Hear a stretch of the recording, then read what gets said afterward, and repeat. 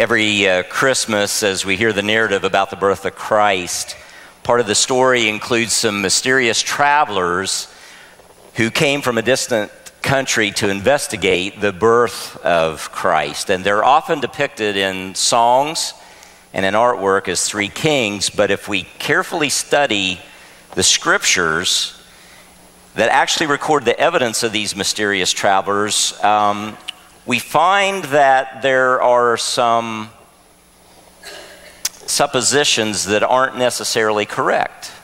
So I don't want to spoil your image of Christmas and Christmas cards and nativity scenes, but I have a habit of doing this every year, as we want to separate tradition from truth. And so this morning what we're going to do is we look in Matthew chapter 2. I invite you to go ahead and open your Bible apps or your printed Bibles, whatever you have, to Matthew chapter 2. And let's investigate and see what the scripture actually teaches, because the account about these mysterious travelers, it definitely teaches us some things that we need to pay attention to and apply to our lives, but then there's a lot of things that have been supposed about these individuals that are not necessarily true. Just before we get started, a couple of things. Think about it. Number one, they're often thought of as kings, but you're going to see in this passage in Matthew 2, there's nowhere that it mentions that they are kings. Also, there's nowhere here in Matthew 2 that we're going to see that it mentions there were three of them, because it does say that there was more than one. It refers to them in the plural. So where does all this stuff come from? Well, some of it is some suppositions based on reading the scriptures. So let's address a few of them, and then we'll get into the passage to see what it really teaches. Because what my desire is today, as I'm trusting the Lord's Spirit to communicate what He wants us to hear, is as we separate fact from fiction and we really look at the truth, there are some valuable lessons we can learn about these travelers, and some biblical principles that they were actually putting into effect, scriptural, spiritual principles that they were putting effect into their lives, even though they were not Jewish people, they were not of the culture, but God is God over us all, and they were learning to take steps that God was guiding them in. So that's the main point, but let's address a few things of what the scripture does not say. Again, doesn't say they were kings. The reason I believe that if you want to go ahead and put the picture up, by the way, because every Christmas, when you think about these travelers from the East, what's one of the songs that comes to our mind in our culture today? We three what? We three kings. So, I mean, isn't that it? Isn't that what the scripture teaches? No, sorry. That song was actually written in 1857, 158 years ago, by a minister, a rector of an institution in Pennsylvania, who was writing a song for a Christmas pageant in New York. And so he wanted to just communicate about these travelers, so he wrote the song about them being three kings. We three kings from Orient are. I don't want to chase too much of a rabbit trail, but in my mind, when I think of Orientals, I think of like people from China or places like that. But the scripture simply says they came from the east. That would be the east of Jerusalem and Israel, which would mean Babylon, current day Iran, Persia. So more than likely, these are where the travelers came from, and I'll make a little stronger case for that in a moment as we look at the scriptures and some of the things we know about the dynamic of world history and biblical history. But again, they're often depicted in pictures as three of them. So here is a painting that was done back in 1665. It was completed. It took the artist 5 years to paint. Oftentimes we take artwork for granted in our culture today. Everything's so instantaneous, and we're used to seeing people sometimes paint things right on the spot or within a week or a month. But these masters of the art, sometimes they would spend years on a piece. But again, you see here depicted as three people in royal robes. Why three? Well, sometimes it's on the supposition that because there were three gifts given, gold, frankincense, and myrrh, that perhaps one of the individuals brought gold, another frankincense, another myrrh. So 3 gifts, 3 individuals. Doesn't say that. There could have been a whole group of them, and they just all brought portions of those gifts. We don't know. There could have been a whole entourage, and more than likely probably was with these travelers who came. We do know that these travelers were wealthy. they would have had to have been wealthy to make a trip of that distance in that culture because of, number one, either taking a lot of food and sustenance with them for a long journey, but more than likely, along with what they took with them, they knew they would be stopping at various towns, villages, and so they would need to purchase food. They would need to purchase items, just like we do when we go on vacation and you're stopping at gas stations and you pick up a few things and you're stopping at restaurants to eat. That dynamic hasn't changed for years. They didn't have, obviously, we know the restaurants back then, but when they would go into a village, there were inns, there were places they could go, and it cost money for all of that. So it's not unreasonable to understand that these were wealthy individuals, whoever they were, also because of the expensive gifts that they presented. Gold, frankincense, and myrrh was not the type of thing that you could give as a gift in that day unless you were very, very wealthy. And so again, the idea is, well, if they were wealthy and they traveled this long distance, chances are they were some type of governing officials, so perhaps they were kings. But again, the scripture does not say that. In fact, in Matthew chapter 2, as we look here, there's just a little bit given. I'll just go ahead and read it. Matthew 2:1. Now when Jesus was born in Bethlehem of Judea in the days of Herod the king, behold, there came wise men from the east to Jerusalem, saying, where is he that is born King of the Jews? For we have seen his star in the east and are come to worship him. Now in the original Greek text, the word used here that's translated into English in the King James Version as wise men is literally magos, and that's why in some English translations it'll say magi or magi, however you want to pronounce it.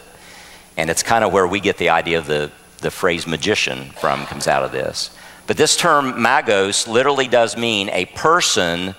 It was a Babylonian, an ancient Iranian term, a Persian term that was used for a person who was seeking some kind of wisdom beyond the common wisdom and knowledge of mankind.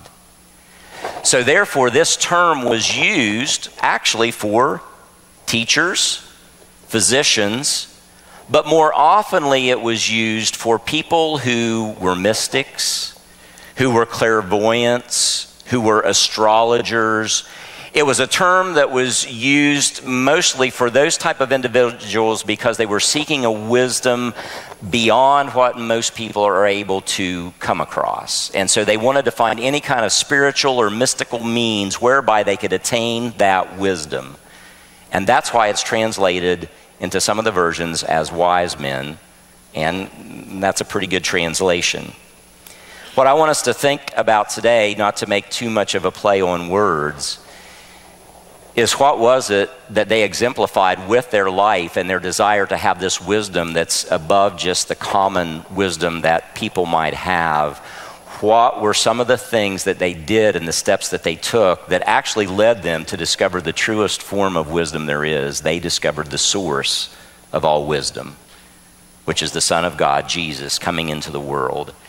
So even out of their background and their culture that was not Jewish, was not Christian, they looked differently than the people of Jerusalem when they arrived in town. I'm sure they created quite a stir.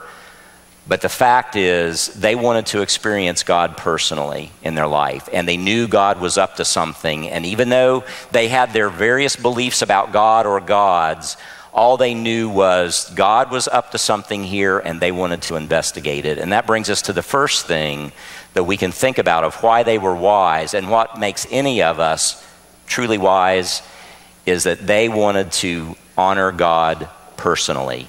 They wanted to experience God personally in their life. So again, let's take a look at what the scripture actually says. I just read it to you. When Jesus was born in Bethlehem of Judea in the days of Herod the king, there came wise men from the east to Jerusalem, saying, where is he that is born King of the Jews? For we have seen his star in the east, and we have come to worship him. So we're not sure what God is doing. We're not sure what he's up to, but we're here because we want to seek that out. We want to be a part of it, and we want to personally experience this. We don't want to just be like most people who go about living in life with whatever is drawing their attention or their entertainment. We want to truly experience God in our lives. So that's number one lesson that we can learn from them. Maybe you've come to church for a long time. Maybe you've gone through the motions. Maybe you've listened to different sermons or things. But God wants you to personally experience him in your life. He has more for you than ritual. He wants you to grow in your relationship and your understanding of him. That's why he sent Jesus into the world. And we see this dynamic happening. As Jesus came into the world, God is showing it's not only for people of Israel, it's for people around the world of any culture who has a desire to seek him out. Remember, Jesus himself said, "Seek and you will find." That's what these wise men did. "Ask and it will be given you." That's what these wise men did. They came to Jerusalem and they asked and they said, "Where is this king? We've come, we want to worship him." Knock and the door will be opened. We have to be willing to invest of ourselves a little bit. What would have caused them to make this journey? How in the world would they have known? Because they weren't of the Jewish background. Again, this is the amazing thing when you understand world history, biblical history, and what it teaches, which is world history. It's a part of the world, and it is an historical account. When you study the history of Israel, we know that after God brought them out of Egypt in captivity and said, "I'm going to establish you as a nation, but I want you to follow me. I want you to honor me with your life. I'm going to use you as an example of the rest of the world, of my grace, my mercy, my kingdom, the things that I want to set up." After God did that, for a while, the people followed God, but then they began to turn from him. Generation after generation, it became a pattern. And though God was gracious and continually warned them and said, "You're drifting, I want you to turn back to me. You're drifting, I want you to turn back, yet I'm going to be gracious." Eventually he said, "You know what? You all aren't listening to me. I'm going to have to send judgment." And in that judgment, what's going to happen is enemies are going to come in because you've forsaken me, you've lived like everybody else, so I'm going to send everybody else in, and they're going to carry you away captive. And you will no longer be a nation in this area, but in my plan, I'm not going to forsake you, even though I'm going to allow you to go through a time of punishment and discipline, and you're going to have to go once again into captivity. I will bring you back. Well, during that time in world history and in biblical history, as we read the Old Testament, when these things happened, guess where? We don't have to guess, we know where. The nation of Israel and the people were led captive to. They were carried off to the east, to Babylon, Assyria, and Persia, which is modern-day Iran. Now think about it. Some of these captives that were taken from Israel to these foreign cultures carried with them the Word of God. Even though many of them didn't follow God, they had scriptures that they took with them. Some of the priests, some of the scribes, the teachers, they took some of those writings with them into these cultures. In fact, we know Daniel, when you read the account of Daniel, everything, the life of Daniel, it was the story of a Jewish follower of God who wanted to honor God with his life in a foreign culture while he was under captivity, and he suffered persecution for his faith, but his faith left a great impact on that culture in Babylon. Now let's fast forward. Here's some wise men from the east, from Babylon. From Persia, we don't know, but the likelihood is they, in their quest for wisdom above common knowledge, they were searching. What are the writings? What do we have from the past of some people that have come from other cultures? We want to know everything we can know about God, about life, about everything. So that's why they studied astrology. They did all this stuff. But in their study and their diligent searching, now, this is a speculation, but it's not an out-of-the-question speculation. Perhaps they came across some of the scriptural writings that were in their culture that those that came before as captives of Israel in those lands had left, such as a passage like Numbers 24, verses 17 through 19. "I see him, but not now. I behold him, but not near. A star shall come out of Jacob. A scepter shall rise out of Israel, and batter the brow of Moab, and destroy the sons of tumult. Now, could you see where if you were a clairvoyant or a mystic or somebody who is wanting to have a wisdom beyond the common knowledge of man, and you're studying all these different writings from different cultures, and you come across this, wouldn't that pique your interest? You'd say, let's go. Let's see what God is doing. And again, their concept of God may not at all have been what the truth was about God, but God was working through his word to point them to the truth. Now, here again is another personal application for you and I in our lives today. We claim to be followers of Jesus, and hopefully we are followers of Jesus. But how often do you diligently search the scriptures every day to say, God, show me your truth. Show me what you're doing in the world. I don't want to listen to just what everybody else thinks about you or says about you. I don't even really want to hear what Pastor Mark has to say about you. I'd like to know for myself. So I'm going to dig into the scriptures and I'm going to see what you have to say because I want to experience you personally in my life. I'm encouraging you. Spend time as much as you can on your own in the Word of God. Dig into it, read it, pray. Because Jesus said, if you seek, you'll find. If you ask, it'll be given. If you knock, it will be open to you. He didn't say that somebody's going to just come along and spoon feed you and pass it out. You've got to invest a little bit of yourself. And this is what the wise men did. Edom shall be a possession, Seir also, and his enemies shall be a possession, while Israel does valiantly. Out of Jacob one shall have dominion and destroy the remains of the city. That's in Numbers 24 if you want to look that up. By the way, that prophecy came from a prophet named Baal. Or I'm sorry, not Baal, Balaam. And Balaam was a true prophet of God, but he let greed corrupt him. And so here again is an illustration that no matter who you are, God can use anybody to speak his truth, but it's not a guarantee that you're going to stay on the right path. Here's a prophecy, though, from a prophet that did stay on the right path, and perhaps they read this in Isaiah 49 from the prophet Isaiah.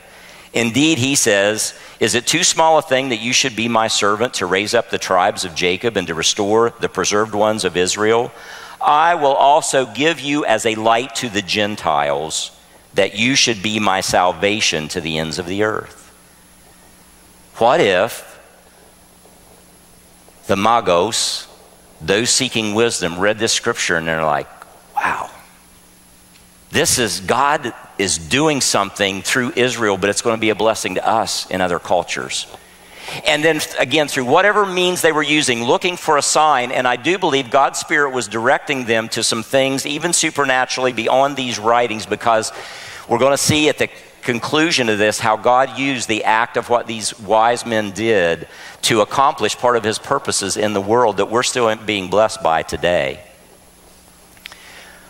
But I believe God's Spirit was moving them through all these different things, and even in some of their maybe misconceptions about God, he was steering them into the truth.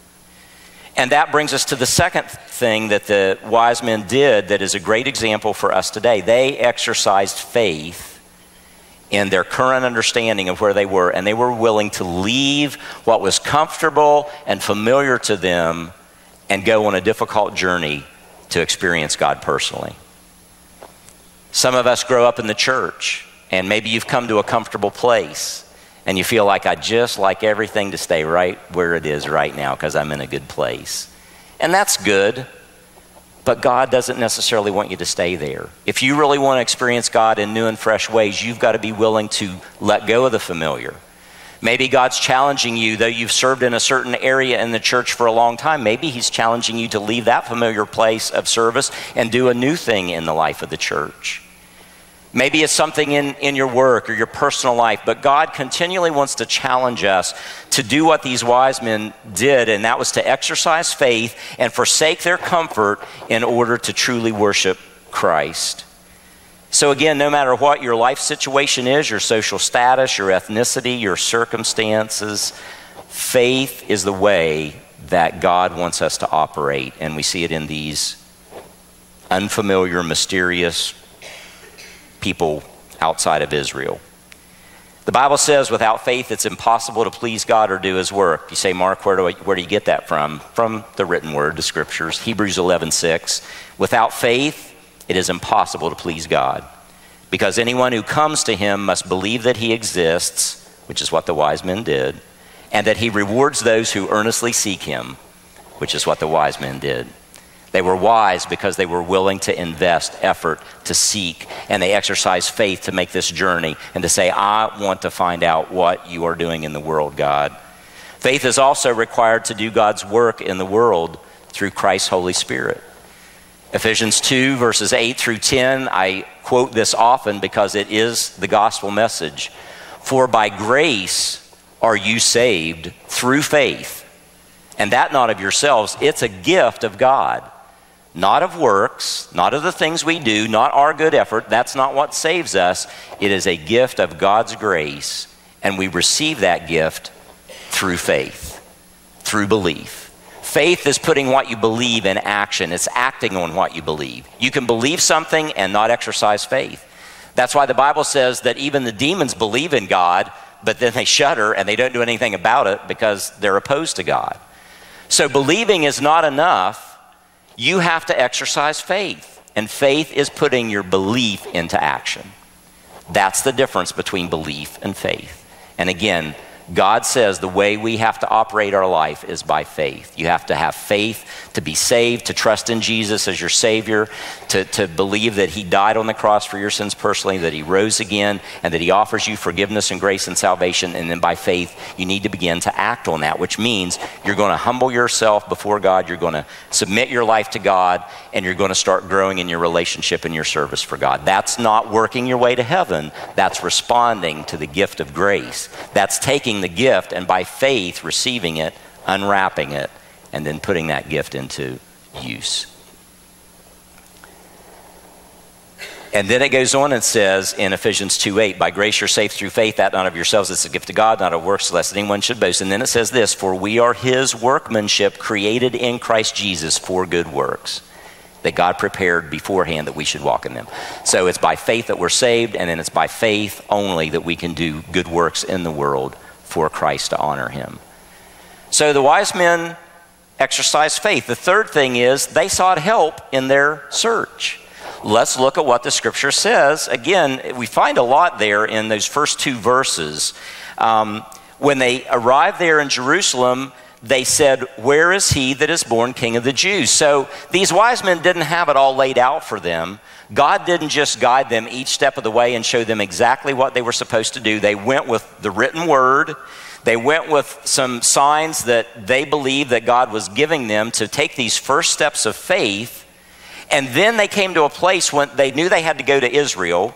And so probably they used just the common knowledge to say, well, if we're going to Israel, the capital of Israel is Jerusalem, so let's go to Jerusalem. Surely we can find some help there to steer us the rest of the way to find where this king is that has been born. And that's what they did. So they went to Jerusalem and they said, hey, we're needing some help here.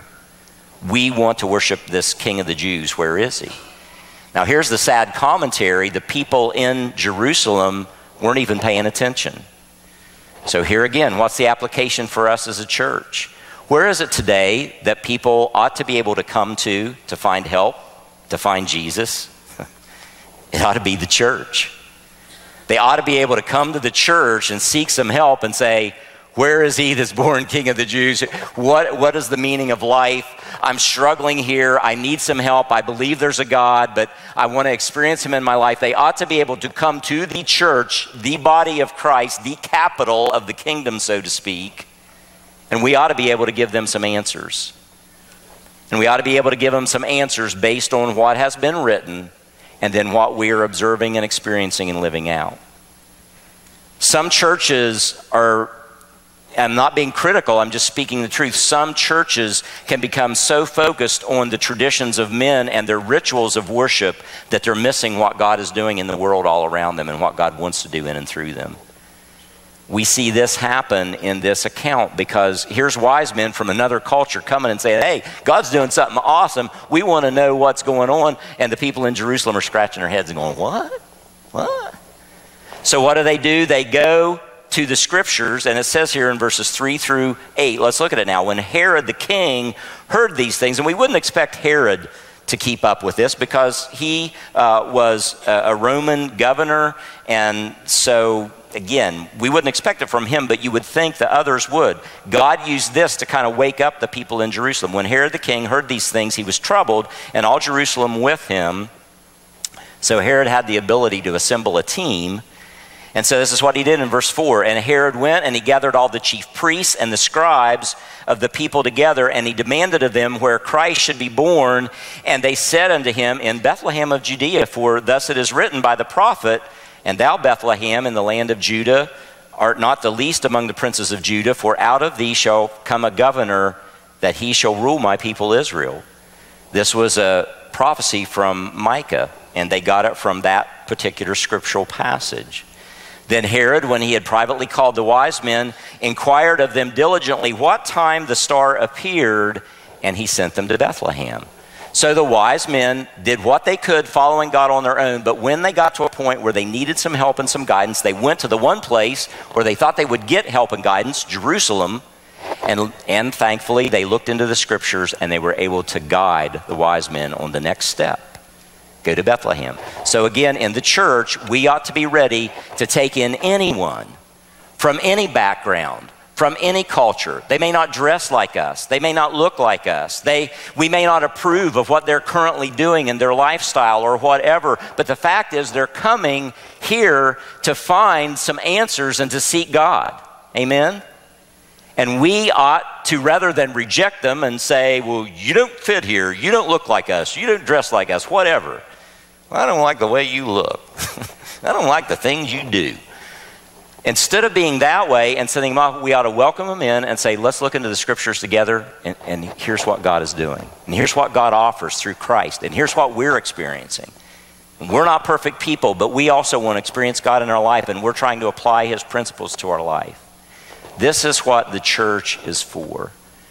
And if we are going to be wise, we also need to be aware that we not only need to help people who are coming in and asking for help, but you and I as believers in the church have to lay down our pride at times in the fronts that we put on to make it look like I'm doing just fine and everything's great. We need to be like these wise men, and we need, when we're hurting or we're struggling or we're having doubts and we need some help, we need to be willing to let down our guard and open up and ask for some help. That's why these wise men were wise, because they sought help and they went to the place where they could find it. He sent them to Bethlehem, said, go search diligently for the young child, and when you have found him, bring me word again that I may come and worship him also. We know as we read the rest of the passage that Herod had no intent to worship Jesus. When he heard that a prophecy was given and that this was going to be a king who would rule over Israel, he didn't want any competition. And so we find a little bit later on in the passage that when Herod realized that the wise men didn't come back to him like he asked, he got really upset, and he had all the infants from 2 years old and younger put to death in Jerusalem and the surrounding area. Now here's the other point, just to separate tradition from truth, not to spoil your romantic images of the nativity. But we do not know how old Jesus was when these wise men came and visited. Most likely, in fact, we do know that he wasn't still in a manger, because he was laid in a manger, a feeding trough for animals. The Bible doesn't mention anything about a stable. It's just because he was laid in a feeding trough for animals, the likelihood was he was probably in some type of a situation like that. But when it talks about, and we will see in a moment when we look at the scriptures, when the wise men came to see Jesus, at that time it says he was in a house. So apparently Mary and Joseph, in their stay during that time, found relatives, family members, somebody who was compassionate that took them into their residence. And that's where the wise men actually came. I know I'm really spoiling some of your wonderful nativity images. But again, we got to separate truth from tradition. So I will just address this real quick. So the point is, well then, Mark, if that's true, why do they have so many pictures about this? And how did we get to where we're at? Well, here again, if you understand what artists want to do, they want to tell a story in a brief image. So what are you going to do? You're going to take all of the wonderful elements, the true elements of the Christmas account and the historical account, and you want to try to put it all in one image where people can look at it and then the story is told. So that's why I believe we often see the wise men at the manger. It's not that they were literally there, but it's a way of communicating this is all part of this amazing thing that God is doing in the world. Does that make sense? So maybe that'll help you a little bit. Every year when we put the nativity scenes up, we've kind of caved a little bit in the last couple of years because of space. But I used to always tell Julie, put the wise men over here on the mantle and put the manger over here on the table, because the wise men are still on their journey. They haven't got there yet. But like I said, we did that for a few years now. They're right there with the baby, you know. But we get the idea. Again, it's trying to communicate a story. This is what artists do. It's what we do in music. So just be careful. Again, this is a challenge to all of us to, along with the traditions we have, study the scriptures so that you can show yourself approved. I want to just let you know some good news, some things I rejoice in. When people come here to Porterfield, we're not able to help everybody. We do as best we can. We are limited. God is unlimited. But I am so thankful for every one of you that give of your time, your energy, your finances. Because of the way that you give, we're able to give a lot of help to people, to children, to teenagers, to young married couples, to older married couples, to those in every circumstance of life. Widows and widowers and single people at a young age, as best we can. And this past year, because of the way that you all have given and served, we were able to baptize 21 people so far this year, once again. Every year, I praise God, we're seeing people come to Christ. They come here, they seek help. People of all ages, they get the answers they're looking for. And then we're able to celebrate that, not only through the waters of baptism, but then also encourage them to mature in their faith and grow and to serve. And that's going to continue on into 2016, Lord willing. I want to take a moment right now to just encourage you. Tonight at 7 o'clock is a really important business meeting. It's our annual business meeting. And we're going to be talking about some of our vision for the future and some of the plans that we believe God is putting before us to do and to accomplish for His glory. And also to vote on the budget for 2016. And we need you here. We want you to be informed, and we want you to be able to lend your input to us. So I encourage you tonight to be here at 7 o'clock. And also, if you're new to Porterfield, if you've just been coming for a few weeks, a few months, or really even in the last year, at 6 o'clock, right before that business meeting, Pastor Eric is putting together a welcome class. It's just a one-time thing tonight at 6 o'clock, and we're going to have some of the staff introduce themselves to you, talk a little bit about the ministries of the church. So I would encourage you to come here tonight at 6 if you're newer to the church and you want to just learn a little bit more. No obligation. It's just a way we're saying, hey, we want to be available to answer questions and to give you some direction. The fourth thing that the wise men did that showed that they were wise is they continually responded to God's leading. They didn't just go for a while and then stop. They were continually open to God's leading. Look at verse 9. When they heard the king, after Herod had directed them to go to Bethlehem, they departed.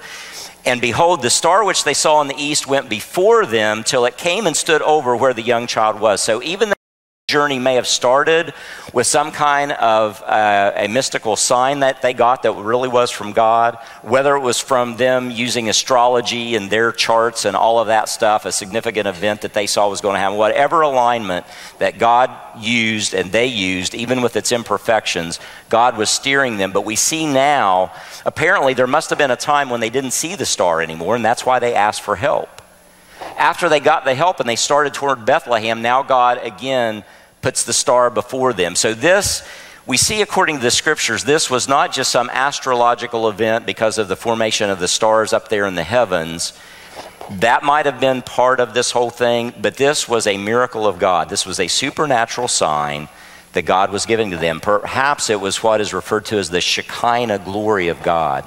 The same Shekinah bright light glory that God used to reveal Himself to the nation of Israel when they built a tabernacle, and He dwelt right over the tabernacle with the pillar of cloud by day and the pillar of fire by night.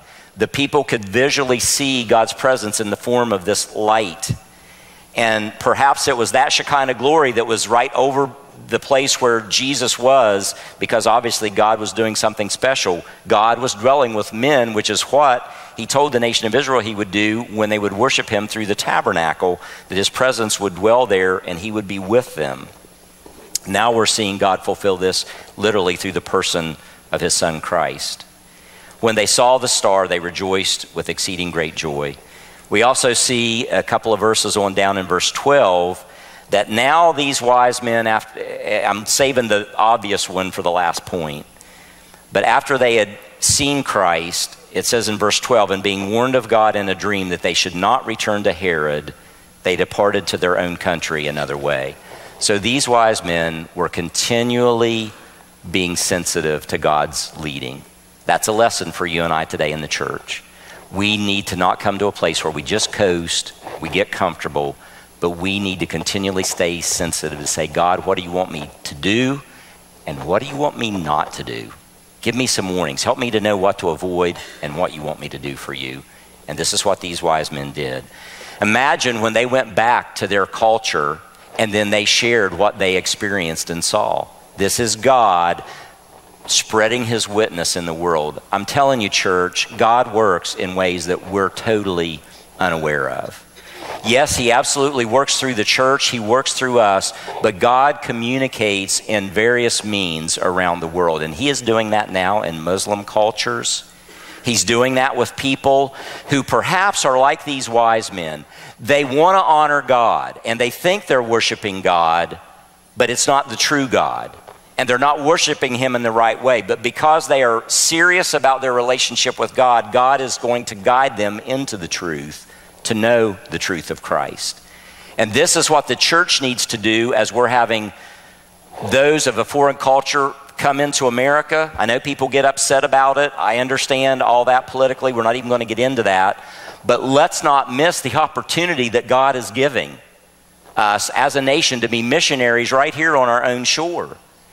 God is saying, you know what? You've gone out into the whole world to be a witness. Well, now I'm bringing the world to you. You better be a light where you're at. This is what God was doing in Jerusalem and Bethlehem. He was bringing the world to that area, and they needed to be a witness, and then they were going back to their homeland and talking about what they had experienced. God works in ways beyond our understanding. So let's not pigeonhole God or presume things of God. Let's let God be God, but let's be faithful in what he's called us to do. That brings us to the fifth and the final thing that I feel led to share with you today, and this is the most obvious thing. They showed that they were wise because they gave tangible gifts of worship to Christ. That's not a misprint. Worship literally is worthship. In other words, what you worship and the way you worship shows how much you really value it. So we can say we worship Jesus, but if all we do is occasionally give him a few minutes of our time and our attention, and we throw a little tip in every Sunday now and then, okay, that's worship, but you're really showing how much worthship he has in your life. True worship is worthship. These people, though they didn't even know God, they were bringing their best. They brought gold. They brought frankincense. They brought myrrh.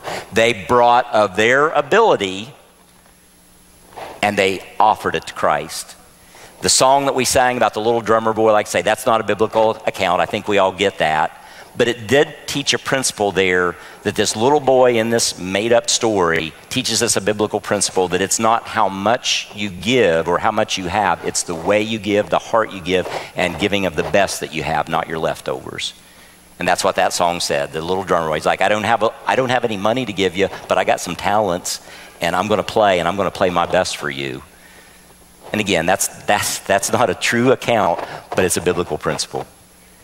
When you have a heart that wants to honor God and give the best of what you have, not your leftovers, the best of what you have, it honors God, and he uses it greatly, and he will bless you. And really, God owns it all anyway. He just simply gives you the opportunity by faith to be wise and with a willing, humble heart out of appreciation and gratitude for all that Christ has done for you, You're saying, I'm going to give back into the work of your kingdom, God. When they were coming to the house, they saw the young child with Mary, his mother. Notice it says young child, and notice it said house. When they came into the house, they saw the young child with Mary, his mother. So we don't know if Jesus at this point was 6 months old, a year old, but we definitely know he was at least under the age of 2, according to what we read in the rest of the scriptures at this account. But anyway, they fell down and they worshiped him. And when they had opened their treasures, there it is, they presented to him gifts of gold and frankincense and myrrh. Notice it says they presented to him. So again, I think he may have been a year old. And even at a year old, I mean, we've all seen 1-year-olds. Imagine if you opened some kind of box or bag and there's all this shiny gold. I mean, at 1 year, could you imagine the eyes light up? Like, ooh, that's pretty, that's shiny. And they opened perhaps the frankincense, and it's an incense, and it smelled wonderful. And so, again, he was enjoying this. But here's the thing I don't want you to miss. We don't often think about how God used those gifts for Jesus to actually accomplish something that all of us are benefiting from still today. We know from the scriptures that Mary and Joseph were very poor, humble people. He was a carpenter, he was a hard worker, but he didn't make a lot of money. The journey that they had was difficult. I mean, they didn't even have enough money to buy off the innkeeper to say, kick somebody else out and we'll take a room. They had to stay wherever animals were kept, and they put this child in a feeding trough for animals, so they were poor. And because of what Herod did, as we read in the scriptures, he wanted to have all the infants of 2 years old and under killed in Jerusalem. So God warned Joseph in a dream saying, you're going to have to take this child, you're going to have to flee to Egypt. Imagine if the wise men hadn't brought those gifts. How would they have made the journey to Egypt? What would they have lived on while they were in Egypt? Now, I get it. God provides. He would have provided a way. We know that. But that's not the lesson we're learning here. I believe that God moved these wise men and he used the gifts, the gold, the frankincense, and the myrrh, not to be worshiped, not to be set up in a place somewhere and bow down to the treasures and the gifts. Those valuable things were used to fund Mary and Joseph being able to make the journey. I believe that Joseph was so grateful and he recognized what God had done through the giving of these generous people that as they sold him and as they used the resources, he had everything he needed. He was being taught how to be a good steward with what you're given. And he used it to help take care of Jesus. And God was using all of these things, both the supernatural and the natural, to accomplish his will in the world and in our lives. You and I today are still benefiting from the gifts those wise men gave to Mary and Joseph years ago. I believe that. So what's the lesson for us today? When you give into the work of Christ's kingdom, when you give your best, when you put your money in the offering plate, we want to use that wisely. We want to use it for the work of Christ's kingdom. We want to use it to do his work in the world, to preserve him, to bless him, to honor him, so that his work will continue not only for us, but for generations to come. And so that's why tonight, a business meeting is important, and a budget is important, and your giving is important. So thank you. Thank you for the way that you give and the way that you serve. But let's continue to follow God's leading. Let's not coast. Let's stay sensitive. What are the 5 things, just in review? How can we be wise like these individuals were? Well, be willing to honor Christ personally with your life. Exercise enough faith to leave your comfort zone and to seek God's will. And ask for help in this search. That's what we're here for. We need to help one another. We're not always going to know the answer. There's times we're going to get discouraged. There's times we're going to get confused. I don't want to scare you, but there's times as your pastor, I need help. I get a little scared. I get a little confused. God's placed people in my life and mentors and other pastors and people in this very congregation that encourage me and help me. It's what we're here for. We're to help one another. Seek help in your search. Be continually alert and responsive to God's leading in the various ways in your life. And certainly give tangibly into the work of Christ's kingdom. And it can start today. If you're here and you've never given your life to Christ truly, I believe God is speaking to you this morning to say that's where it all begins. Just give me your soul, give me your spirit, give me your heart, give me your life, and see what I can do with it and experience me personally in your life. Would you stand and pray with me? Heavenly Father, thank you for the opportunity this morning to share your word. Thank you for the richness of it. Thank you for the things that we can learn. Thank you that you can help us separate truth from tradition. And it's all because of your written word that you have protected from generation to generation. And we still have it today because of the work of your Spirit. Thank you for that. Thank you for your Holy Spirit that is alive. Thank you, Jesus, that you are alive, that you're right now in heaven, bodily at the right hand of the Father. We can't fully comprehend it, Lord, in our minds. But I thank you that this is all part of your plan.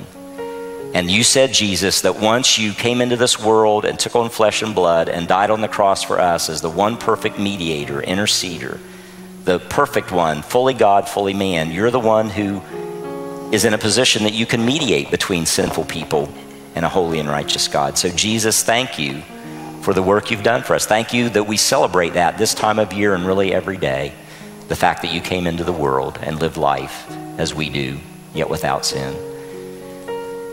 Thank you, Jesus, for dying on the cross for every single one of our sins here, every single person.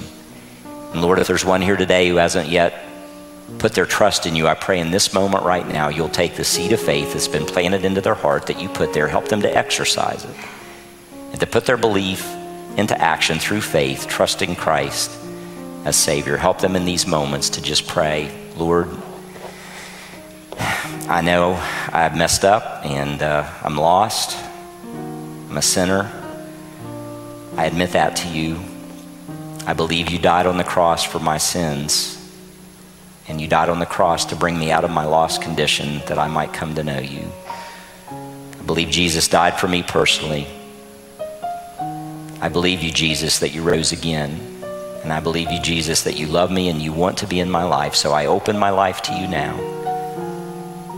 I ask you to forgive me, to cleanse me, to come into my soul, my spirit, my life. I yield myself to you. I surrender myself to you. I give myself to you. Because right now I feel like that's all I got to offer. And Lord, fill me with your presence and help me live for you. Lord, help us in these moments to be sensitive to your Holy Spirit. For those of us who have trusted you, help us on this journey. Help us to ask help of one another. Lord, I pray for our children, our grandchildren, in this culture that we live in. There's so many things that pull us away from you. Forgive us. Help us. I pray that you will draw our children and our grandchildren back to you. Help us, Lord, to make the necessary changes in our life that we can be that example and we can be used of you. So I pray for your church around the world. But right now, Father, I'm praying for your church here at Porterfield, that you would just please help us to follow these examples that we see not only through the wise men, but through the prophets and through all that you've taught us down through history from past time to present of what you want us to do in our worship of you and our growth in our relationship with you. So help us now in these moments to follow your leading, and we give you the praise. In Christ's name.